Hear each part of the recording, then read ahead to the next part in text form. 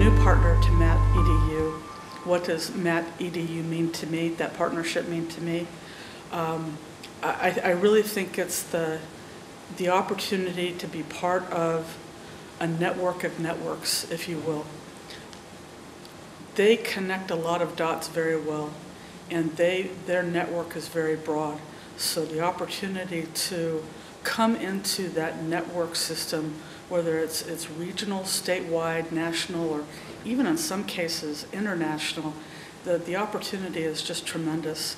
And to be a partner with Matt EDU means a great deal to me in terms of professional development, camaraderie, but also the ability to work with some absolutely phenomenal people in their fields. So it's actually somewhat humbling to be part of this group. I'm not quite used to it yet, but I'm very excited about it. But let's talk a little bit about training. So have you all been having fun with your workshops today? Yeah. And it's fun to make stuff, isn't it? Yeah. And design it and make it. So how many of you plan to go get training beyond high school? Okay.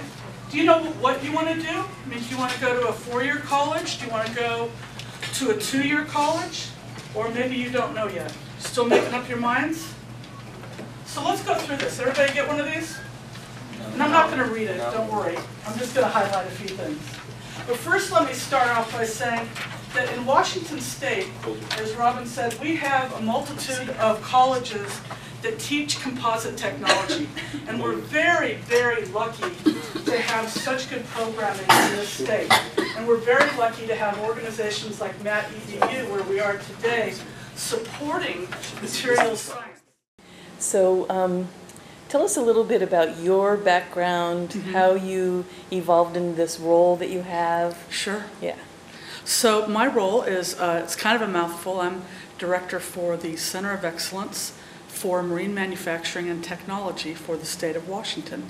And essentially that means I work with industry and education throughout the state to support workforce development in the maritime industries.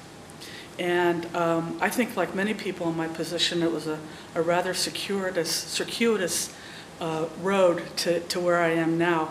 At the beginning of my career, I started out as an economist with the U.S. Department of Labor, and that was very interesting. I learned a lot. And then I segued into banking, and I worked in the commercial banking world for a number of years.